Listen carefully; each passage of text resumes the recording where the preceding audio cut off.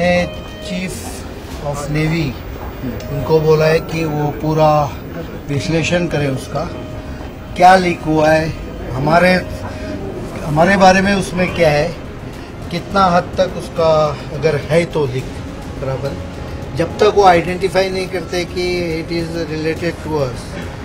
The first step is to identify, the second step is to identify what is the extent of unwarranted, but it's not all 100% because we do have our final integration and all that. What I understand is there is a hacking, so we'll find out all these aspects.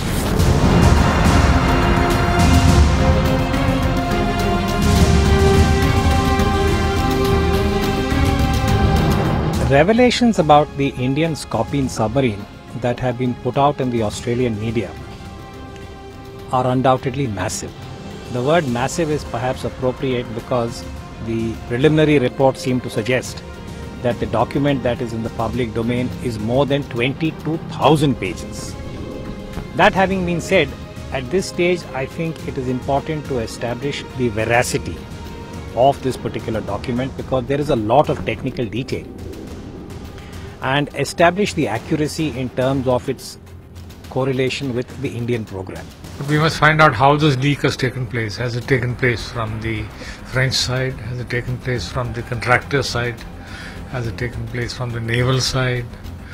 And what is exactly the extent of the leak? Nowadays, there is very little information that is actually classified. We must find out whether that information has been leaked, or general information has been leaked as to how many diesels it's got, how many propellers, and what is the technical data of the submarine, which is not very secret.